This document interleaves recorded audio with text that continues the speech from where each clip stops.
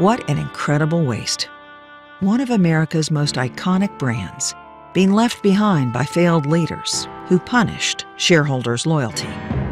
$1 invested 20 years ago in the S&P 500 would be worth $4.06 today. $1 invested in the S&P 500 Consumer Staples Index would be worth $4.37 today. But $1 invested 20 years ago in Campbell would only be worth $1.19. $1.19. We believe that the Campbell's board's failed leadership has destroyed over 2 decades of value for its shareholders, while their competitors flourished. They admitted as much themselves. Simply put, we lost focus. We lost focus within our products and brands. Lastly, we lost focus in process and execution. We didn't have a culture of accountability, which led to poor execution. They blew your money on bad deals that haven't worked. Literally, there's juice in my veins.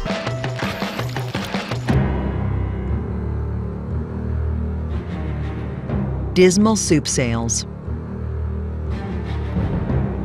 Lowered expectations.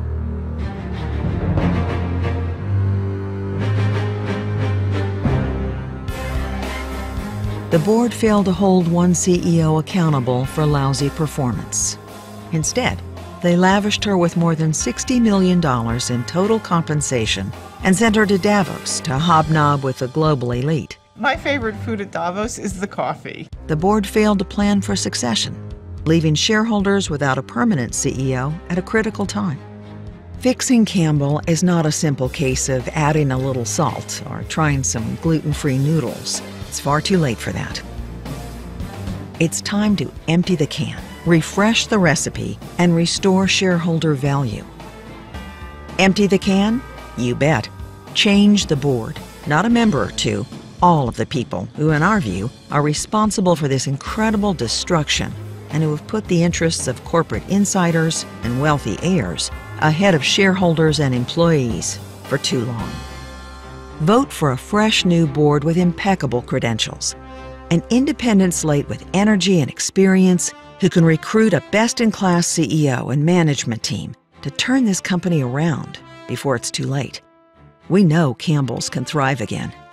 This is the only way to restore value for shareholders, employees, and all those who care about Campbell.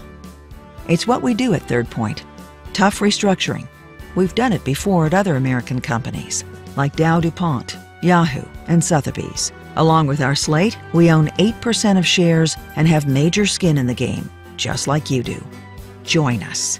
After 20 years of failure, we'll empty the can, replace the board, recruit a strong CEO, restore this American icon to serve the people it should, shareholders and employees, and not cater to those on the inside.